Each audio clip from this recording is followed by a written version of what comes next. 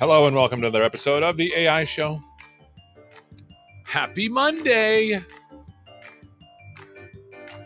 So, did it feel extra early for anyone else or just me? Or just me? By the way, where is everybody coming from? I'd love to see where everyone's coming from. And while you type that in, we have a fabulous show for you today. Pretty excited about it. In fact, time for our pandemic purchase. I only use this Wacom tablet for the show. So, I mean, if you're wondering, was it worth it? Yes, it was. It was totally worth it. Let's see if it's working for us today. Let's see if it's working. Where's everybody coming from, by the way? Just type it in there. I don't know if you know this, but there's like a 30-second delay between when I say something and when you hear it. I don't know if it's to protect the YouTube airwaves or the restream or the Twitch airwaves. I'm not sure. But tell us where you're coming from, and then I'll give you a little shout out. But beforehand, I'll tell you what we're doing today. It's actually quite cool stuff. Number one, we have Adina on again. She was on I don't know how long ago. We'll have to ask her. But there is some cool stuff with a large model, multimodal, completely artisanal AI model. No cheese in it whatsoever. No cheese whatsoever. Artisanal, vegan, everything. Certified organic. Certified organic. Just mostly, and I'm going to go to a red pen here. Red pen. Delicious. Like if you were to savor this model,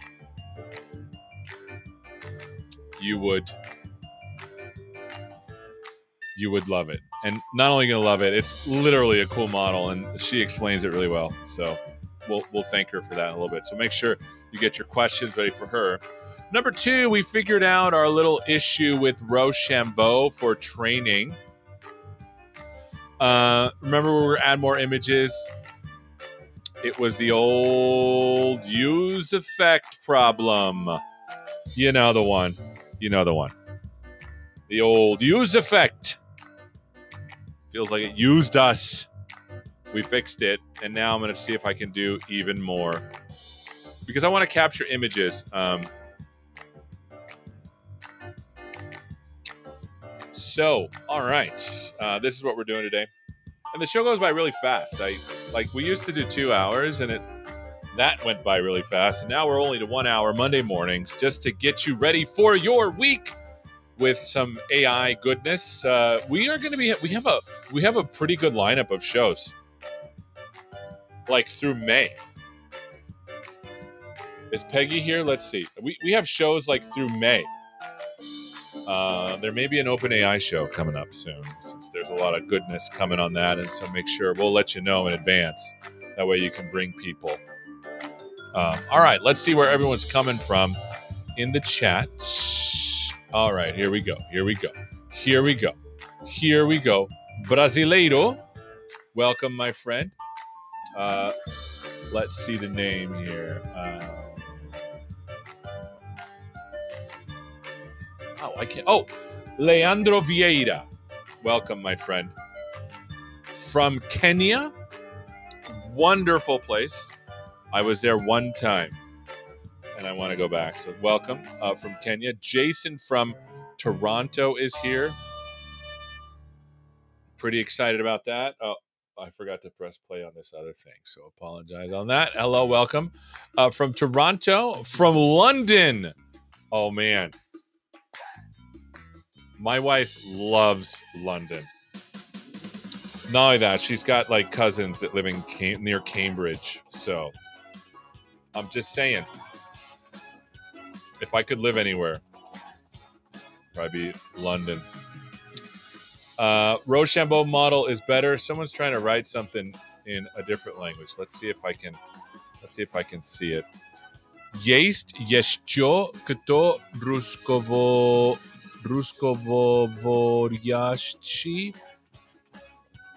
I don't know what that means, but I think I said it right.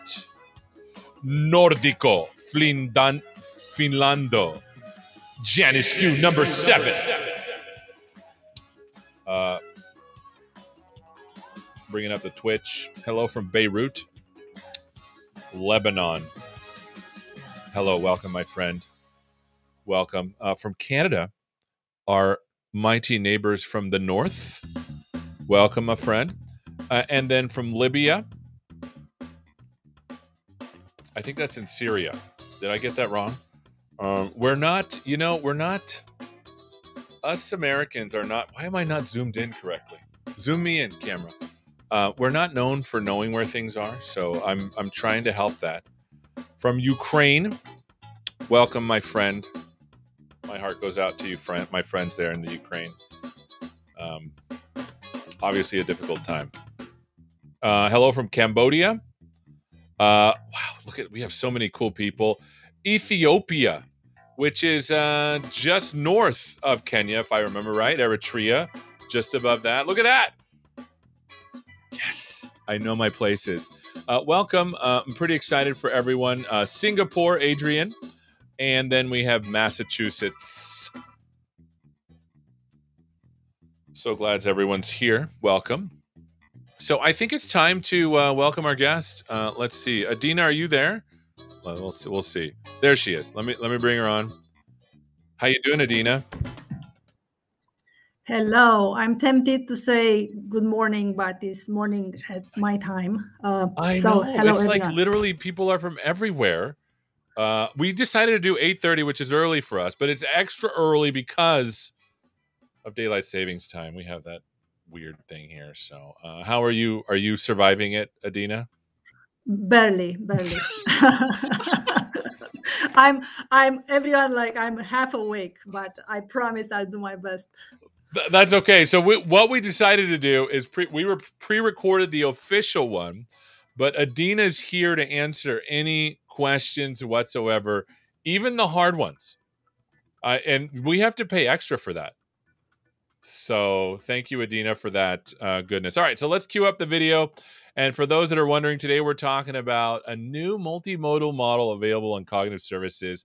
And you're going to be surprised, shocked, and delighted by what you see here. Let's play it right now. You're not going to want to miss this episode of the AI Show, where we talk all about next generation computer vision capabilities with Project Florence with my friend Adina Trufinescu. Make sure you tune in.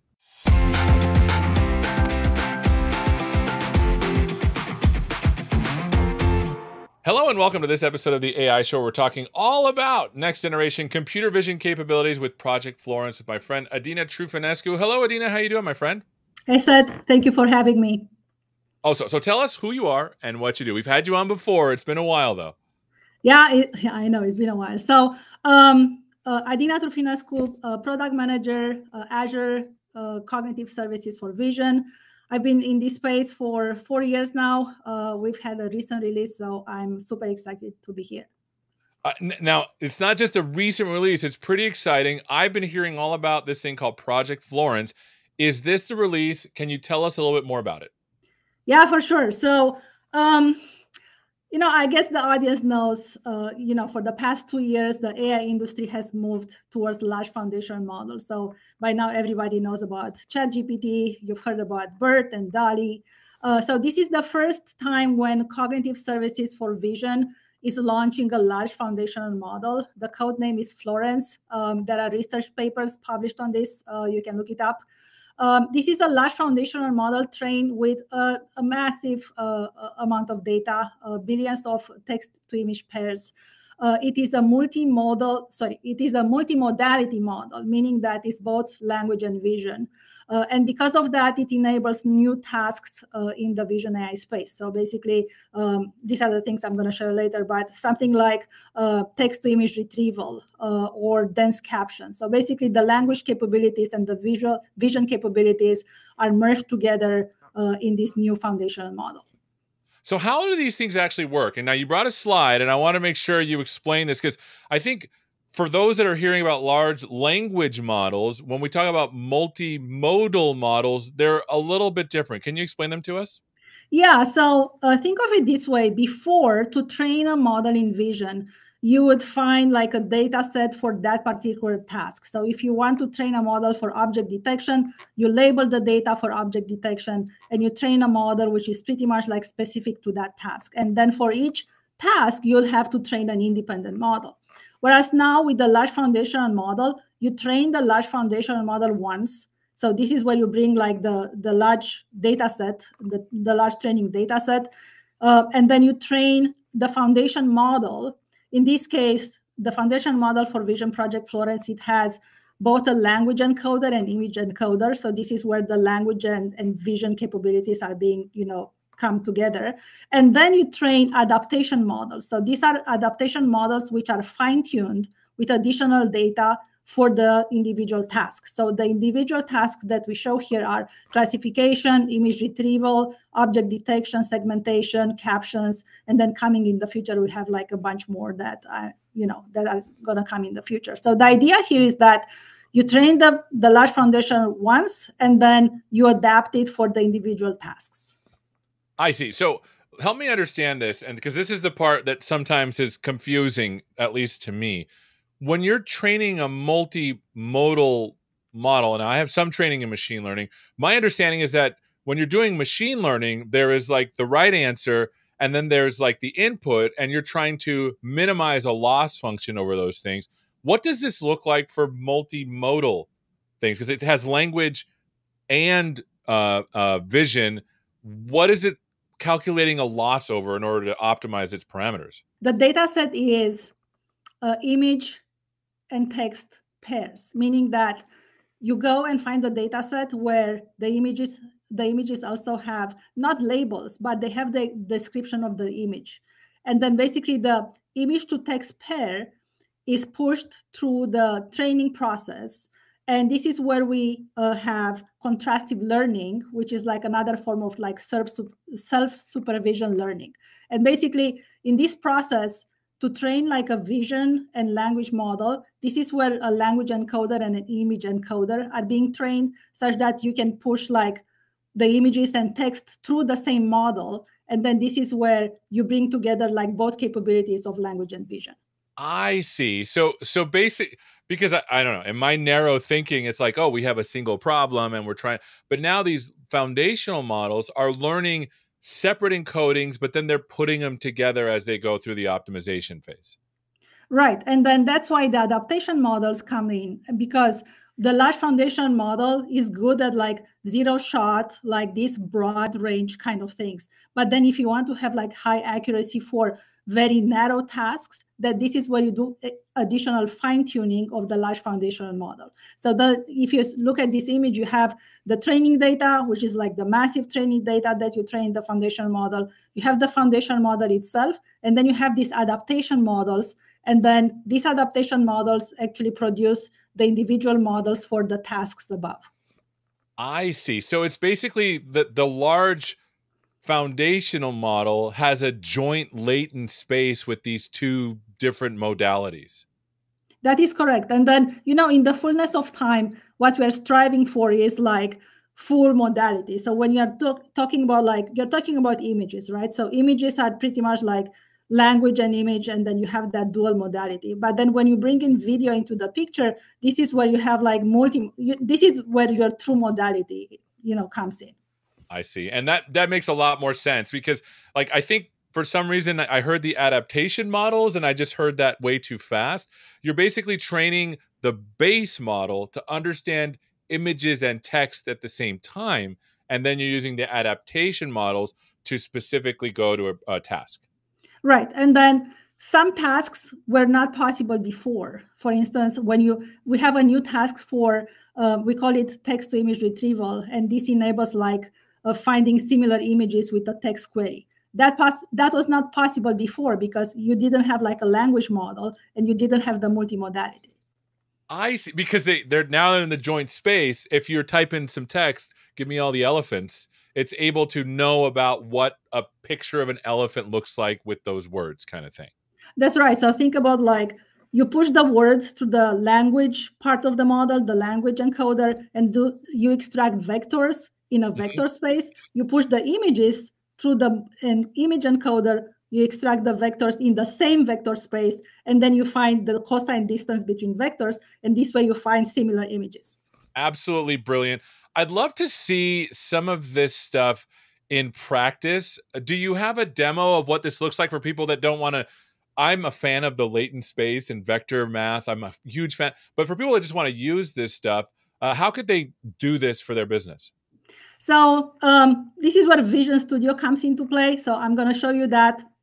So if you're familiar with the studios for cognitive services, we have a speech studio, we have a language studio. This is Vision Studio. We are very happy that you can actually use it. I'm going to show you in a minute. And you can use it as a signed in Azure user for more complex tasks, but you can actually use it without even being signed in. So let me show you what it is. All right, so what you see here is Vision Studio. And you can see the features are organized by type. So you can see optical character recognition, spatial analysis, image analysis, and under the feature task, the feature tab, you can find here like the latest things. And let me start by showing you image captions. So image captions, we had this for a while.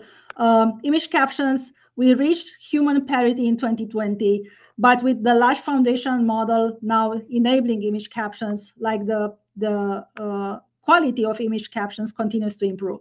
So I'm going to show you a few samples with the images that Vision Studio already has here. So we have a group of cows gazing a field. Let me click on this one, a man holding a surfboard on a rock. So this is the image description of the picture. The reason why I'm showing you this is because we have now dense captions. So let me take you to the tab. And dense captions is basically providing you not only the caption of the full image, which is what this one is doing here, but it's giving you 10 regions inside the image with their particular description. So think of it as, if you think about like the object detection, this would be like object detection with labels of objects. But in this case, it's giving you regions inside the image and it's giving you the description of the image. So we call this. The model is the adaptation model doing that all on top of the large model without? Yeah, that is correct. So this is an example of an adaptation model for captions and dense captions. That's cool. Cool. All right. Let me show you one that I love. I'm really I'm really excited about this one. This is the text to image retrieval. We call it image retrieval. The actual scenario actually is like searching for photos with natural language. This is where the open vocabulary capabilities of the model come in because of the amount of training data that goes in the model. You pretty much like can search with anything. So this is where the language, the natural language capabilities come in. And we have here a set of sample images that we provided for you to try with. If you're not signed in, you'll be able to try with these images, and then you can bring your own. So I'm going to show you like how to bring your own. But first, let me pick one of these. And what we did here, let me position it. We are giving you a search query example just for you to see like the kind of things that you can search for. And then you can also bring your own custom search query. So let me pick like a few of these. We have employee wearing a white safety hat. So you can see here like the top 10 results. And then see this slider here. You know, the model, when it's looking for similarity in the vector space, you know, the vector space is broad and is calculated based off all the images in the set. Right. So if you want to see like the most relevant results, this is what you do. But if you want to see like, you know, all the search results, and then you can pick your like whatever, you know, relevance, you know, you are comfortable with. So this is how you play with it. And notice here, like, as the images are ranked here based on similarity, you'll start seeing like the results which are not exactly what you are searching for, but still within like that similarity space. That's cool. And it's all based upon that same model, which is absolutely amazing. We used to have to train like a ton of specialized models for all these things, and each one needed to be babysat, so to speak. It's cool that you're able to do this all with one large model and some tiny adaptation models. Yeah, that's right. So the other thing that I want to show you here is you can bring your own search query. So the one that I want to show you here is person driving a forklift, which is within the realm of manufacturing. So you can find here like top search results, like you can see people driving forklifts. So whether you try something that we suggest or you bring your own thing, then you can do that here. And like I said, you can bring your own images. So you can try it with your own images. So you can bring your collection. I already have my collection here. These are my personal photos. So you can see like my dog and things which are going on here. So let me show you like a couple of things. So let me come here, and then I'm going to say white dog, which is kind of an obvious one. So you can see like my puppy being displayed here. But then the model, I told you that the model has been trained with this like huge amount of data. It can reason with external knowledge, and it knows of things. So it can find things which, even if they are not labeled, you know, you can find them. So I'm going to give you an example, and it's going to be obvious. So I have a picture here in my data set. Let's see if I can find it. Let me reset the search. And I have, look at this picture here. This is the picture of Horseshoe Bend on Colorado River. Okay. So you can search here with Colorado River. And you'll notice like the first, you know, similar image, the top result is actually the Horseshoe Bend on Colorado River.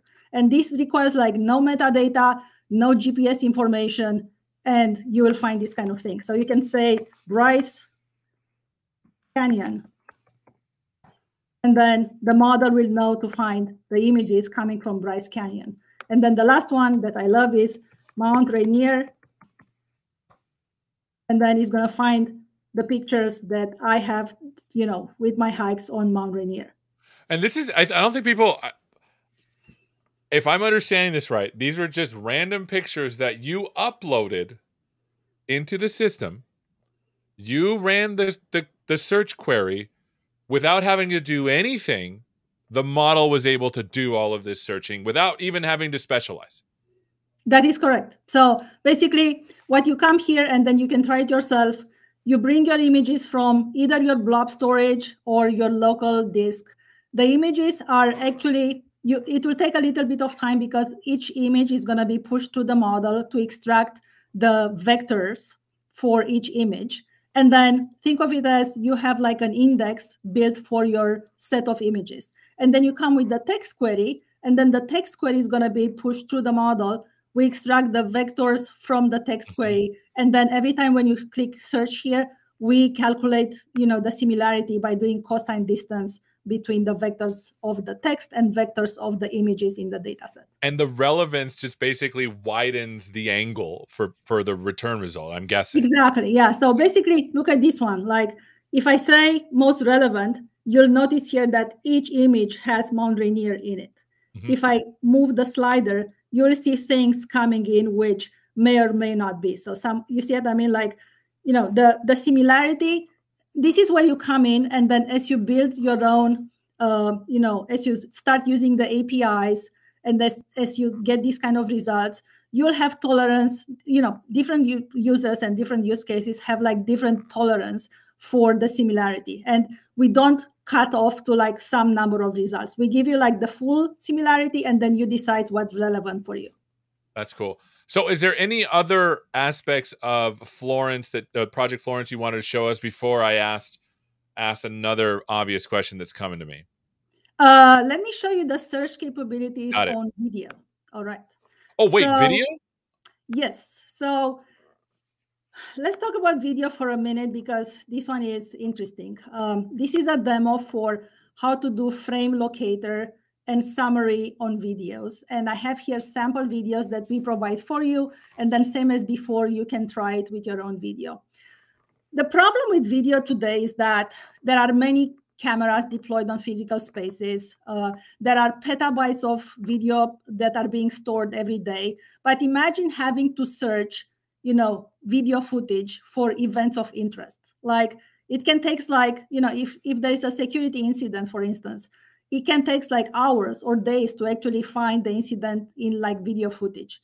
So this is where video summarization and video search, or rather frame locator, comes in, where you can actually, take a video snippet, run it through summarization, see a summary of what's going on, and then get some idea of like the things that are happening, and then the things that you can search for.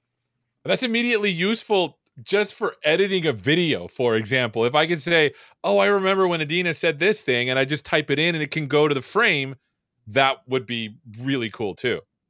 That is true, but with the correction that it's not when Adina said something, because we are not processing audio yet. It's when, Adina did something.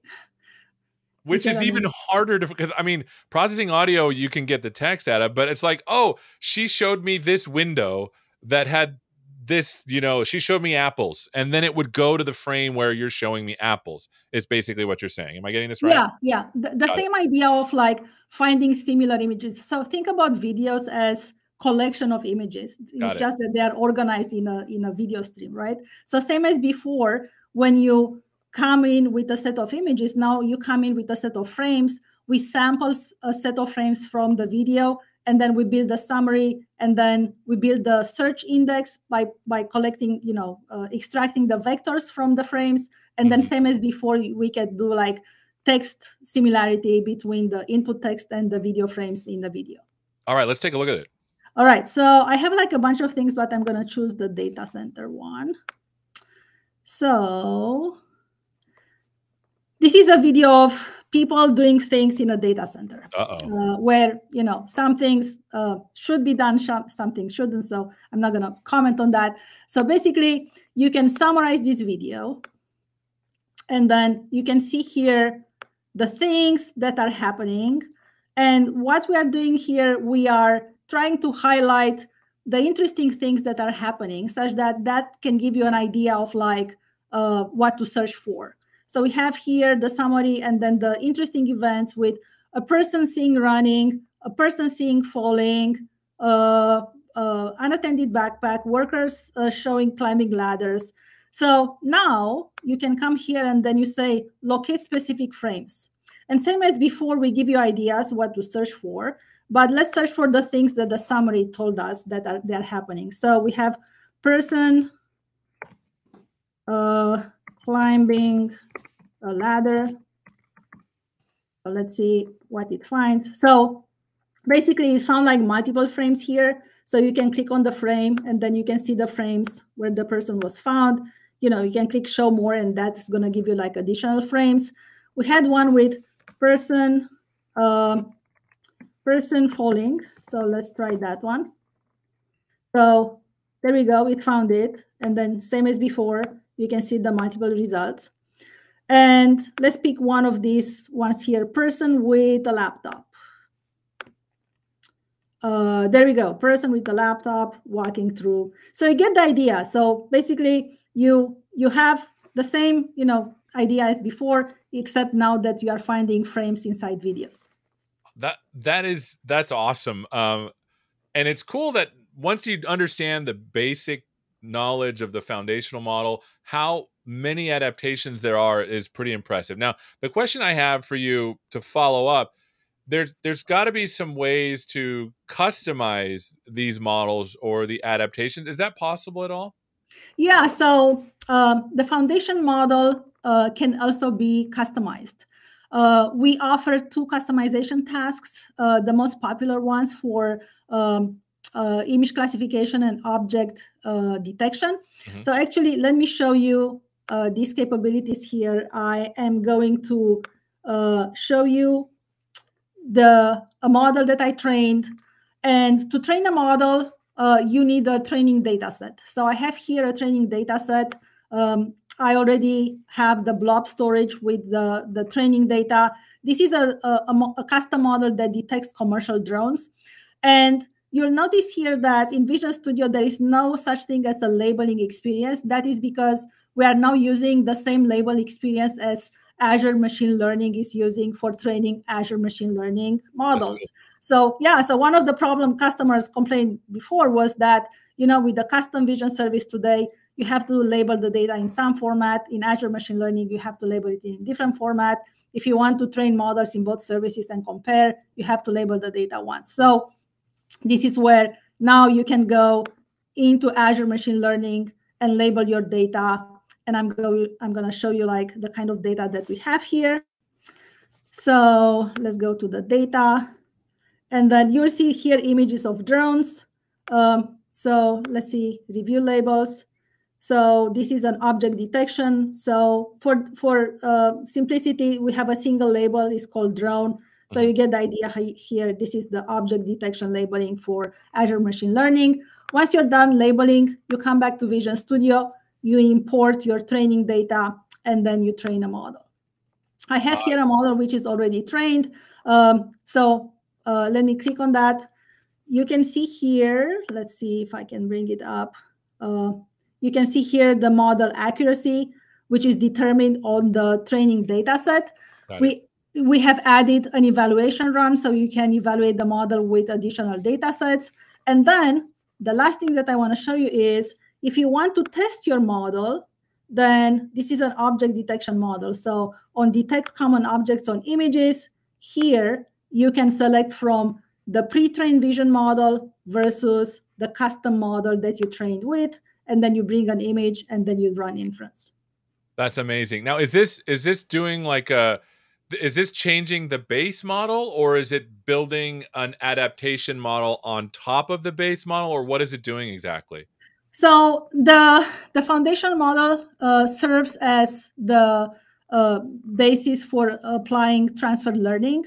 And I shouldn't say the foundation model, the adaptation model above. So basically, an adaptation model for object detection serves as the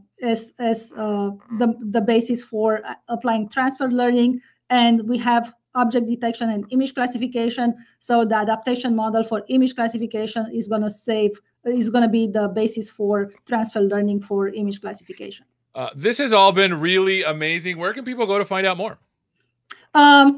Well, we have the link on the screen. So Vision Studio, aka.ms Vision Studio. So this is the portal that I showed you here. Go ahead, try things out. This is a no-code experience. And when you are ready to test the APIs, then we have documentation, and then you can test the APIs as well. Well, Adina, this has been amazing. I can understand why we're so excited about Project Florence, at least why I'm excited about it. Thank you so much for spending some time with us. Glad to be here, and very excited about the Vision AI capabilities for cognitive services. Please try it out.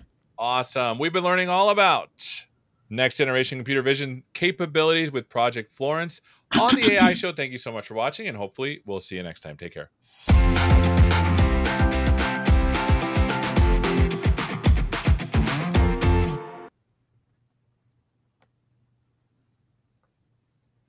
That was cool. Look at us go. Now, for those, there was a question. We're gonna get to the questions here because I want to make sure we get to all of them.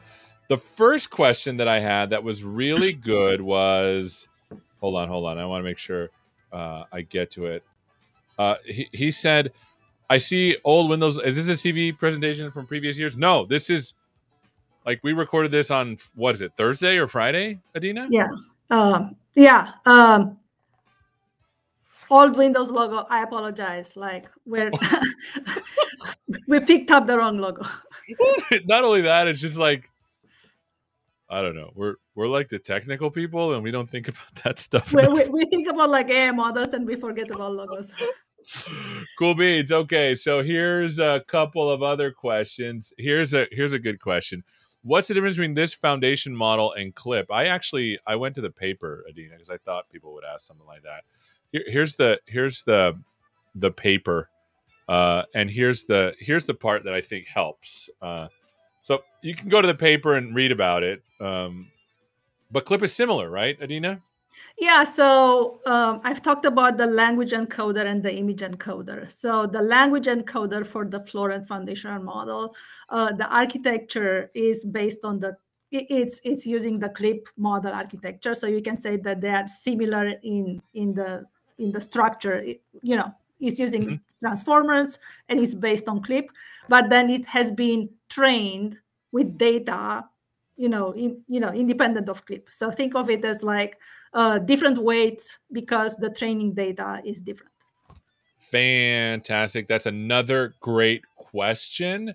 Another one. Let's see. I'm sure there's probably parts of this question that we probably can't answer right now, just because I don't know. But there's probably questions that we can. What's the model size for this task? What kind of machine is it running on? What's the cost and latency? So I can't give you like one size. So each adaptation model has like different sizes.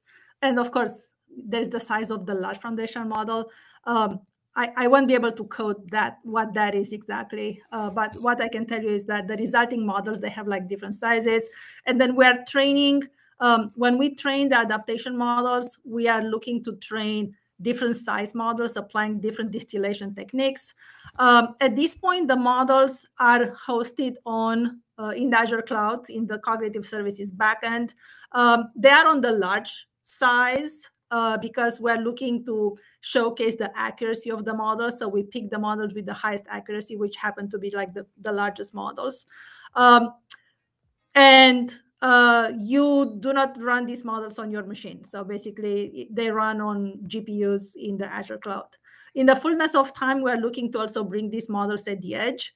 So I'm going to ask the obvious question, like there is the custom vision model. Sorry, there's the custom vision service. And then these models with Project Florence, they are brought to production. You can use them in the computer vision service. So now you have like two services that provide customization. And I think like the obvious question is like, when do I use one versus the other? So the large foundation model, this is like transformers based models. This is like the latest state of the art. And then you have the custom vision service, which is using the convolutional network based models. Right. And then if you need to run models at the edge with like small compact models, you still use the custom vision service, the existing service. And like I said, in the fullness of time, we're gonna bring the large foundation model / adaptation models to the edge. But for this release, we're not there yet. Got it. And the cost, it's like a fraction of a cent per call, right? You can find, so if you go under Azure Computer Vision, there is the pricing page, and then you can see the pricing for some of these adaptation tasks. Some of them do not have pricing yet because we are still trying to figure out like what is the right and fair price. Got it. Perfect. Here's another question. Any limitation to the quality on quality of images that you need to put in? I assume that's a question for custom model training.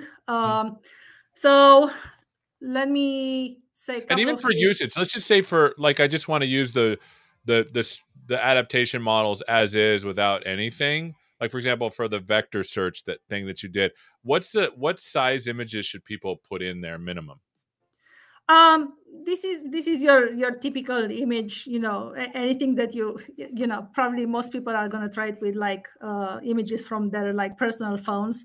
So any kind of these images would work. And then if you have like blurry images, of course, like the quality of the model, is going to vary depending on the quality of your image. Yeah, makes sense. If you're passing in super pixelated, like tiny, like 50 by 50 image, it's going to be a problem. Sure. I mean, try it. It's just like maybe it'll work. I don't know. Maybe it'll work. Maybe it'll work. That's the beauty with the large foundation model. Like it's still like a lot of data, and sometimes it amazes people with what they can do. Here's a really good question that I think there's a subtext to, but I think it's important to analyze. Isn't it possible to implement this with no AI? And what is the benefits? I guess it is possible, but that's going to be some crazy code, right? I don't even know how to like. I don't think there is a way. I don't think so either. I mean, of course, like if you want to, you can write an algorithm to where you pass in an image and then it looks for a certain pattern, a certain way. But that's like light years behind from what an AI model can do. Yeah, because like honestly, pictures, I don't know. They're like, it comes from like this stochastic world, so we need to use stochastic methods to figure out what's in them, right? I don't know how you could do an imperative, loop over things. I'm gonna say you cannot do it. Okay, you're smarter than me, so I'm gonna believe it. Okay, another one is Jorge was saying, "Wow, that was really fast when we did the video thing. Did it load? Did it load? Look at the video before you did the query?" So the way it works, and try it out, you'll see it for yourself. So you come in with your own video and you load the video, and the video is going to be indexed, meaning that you're going to have to wait, depending on the size of the video, you're going to have to wait a few seconds, a minute. Like I said, like the larger the video, the longer you wait. And then what happens is we sample frames from the video, and then each frame is being, the vector is being pushed to the model. We extract vectors. So yes, there's a little bit of like a wait time for indexing the video.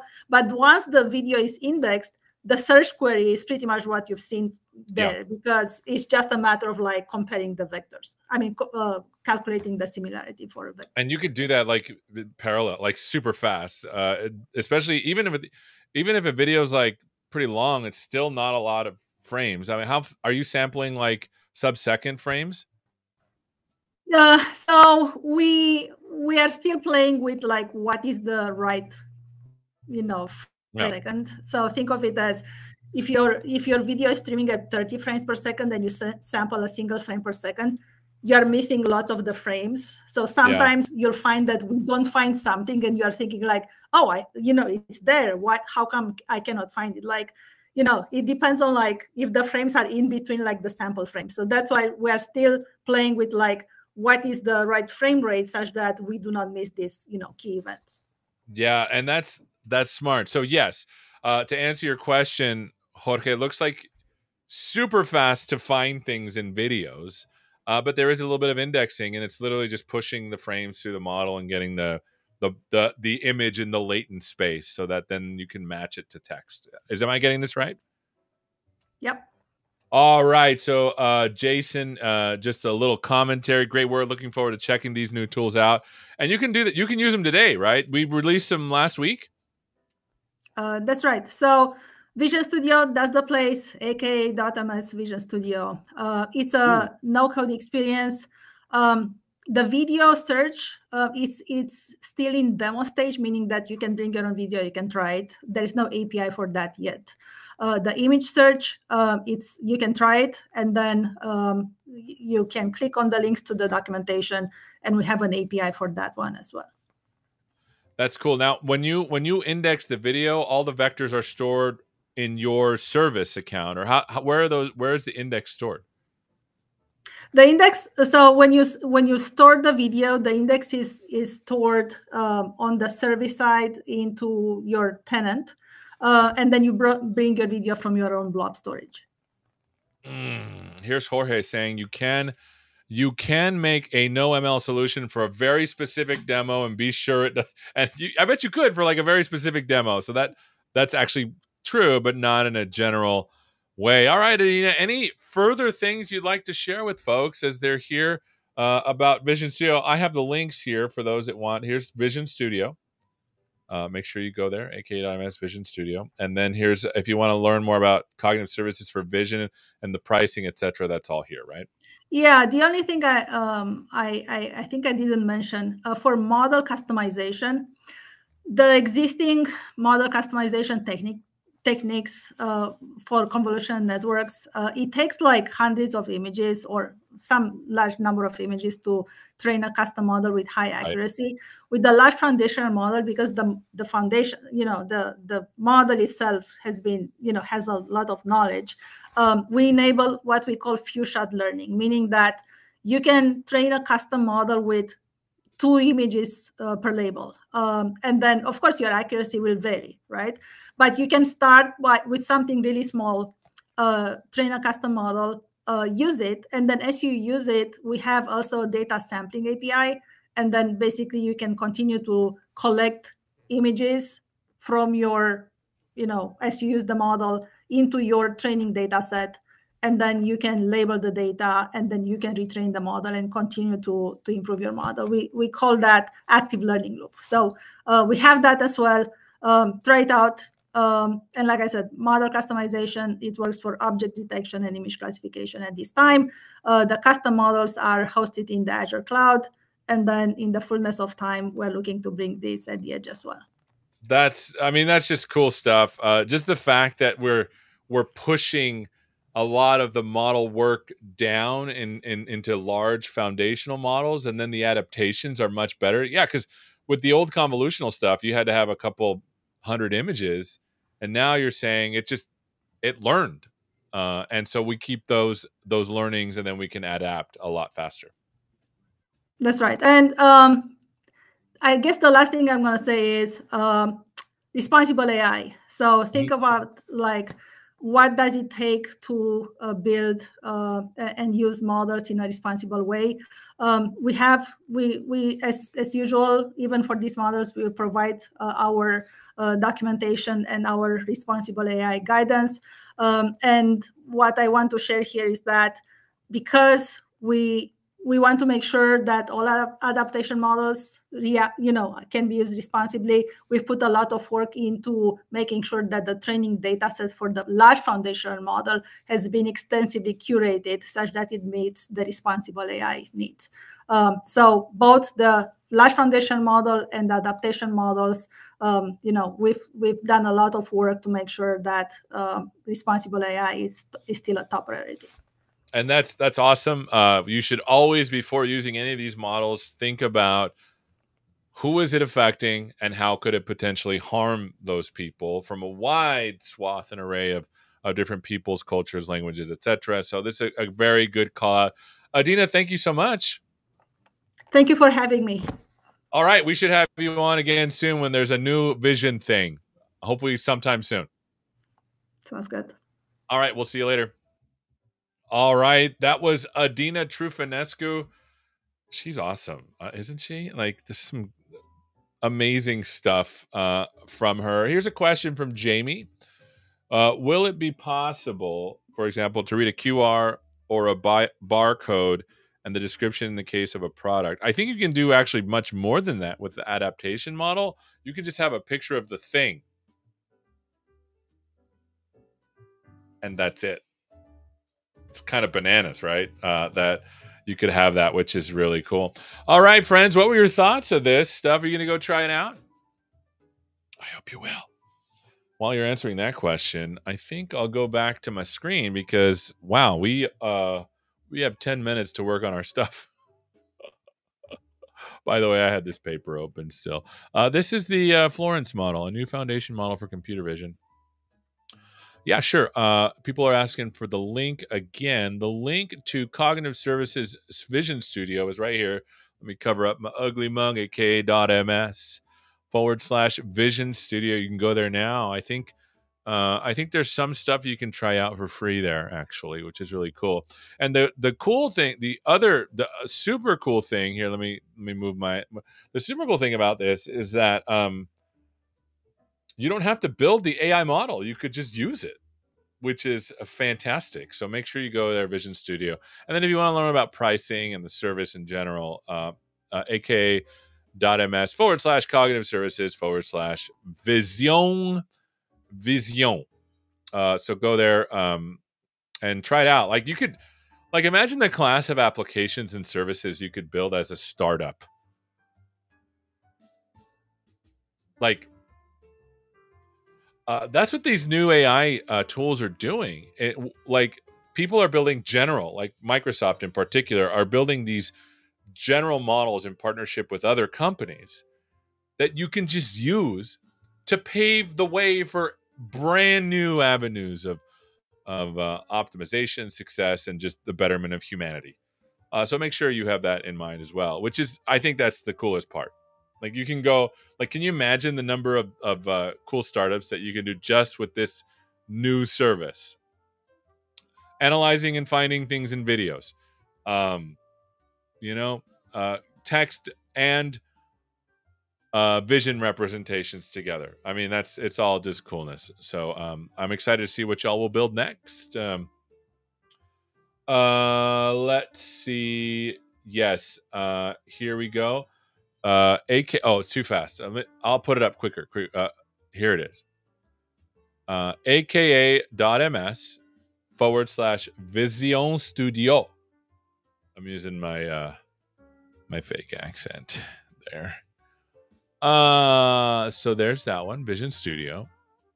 In fact, let's go to these links right here. aka.ms Vision Studio. Voila.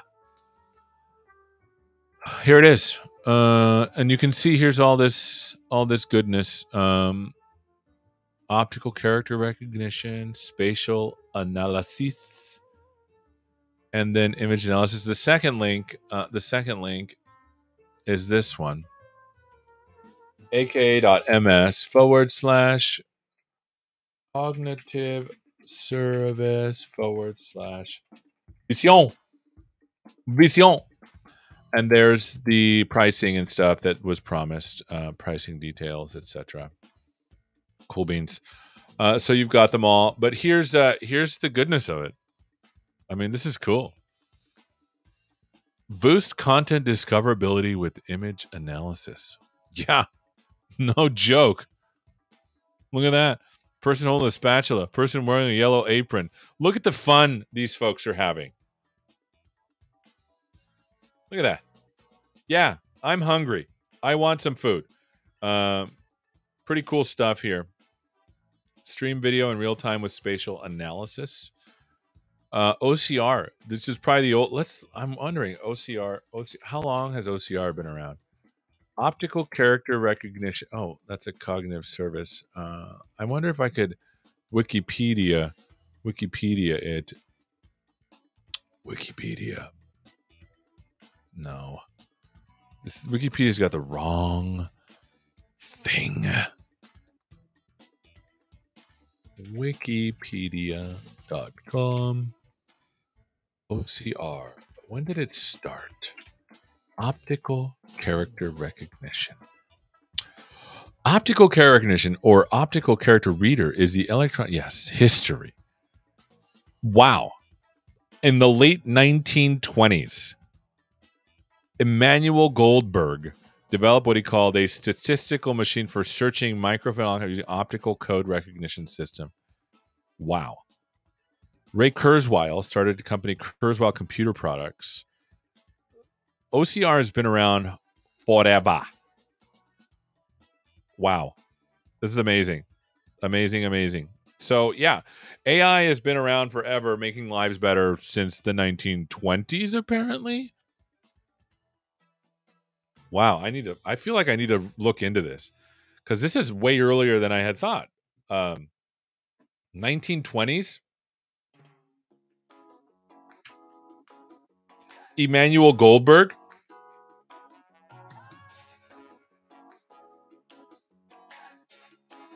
That's cool. All right, so we have about 5 minutes. This isn't the project I want to show you. Rochambeau. All right. For those that are wondering what the heck this Rochambeau project is. Oh, wow. What is this timeline? I've never seen this before. Interesting. I don't know what this is. Here we go. Here we go. TypeScript JSX. Auto detect. Yes. You got it right. You got it right. All right. Let's do this. CD web. CED. CD web, and then ls, and then yarn dev. And here we go. What are we doing? Loco host. I'm gonna change this one day to be like loco host 3000. Well, 3000. Wouldn't that be funny? Wouldn't we all have like a great laugh? Loco host 3000. I gotta put the walk-on music on. Walk-off music. Oh man, because we only got like 3 minutes left. Loco host 3000. Train. Control Shift I. What do we got going on here in the consoles? Loco host. Oh, there's a way to do it. Surly Dev in. He's like, you can add it to your hosts file. Kaboo! Localhost. Wow. I love it. What a good idea. By the way, yup, adding key listener. Indeed. Over constrained.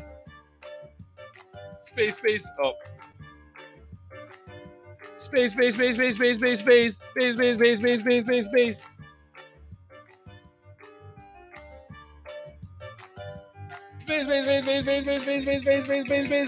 So what I want to do, for those wandering, is I want to be able to hit the space bar and then just capture images like every, half a second or something. And we could make it go with our music, So that's what I want to do next time.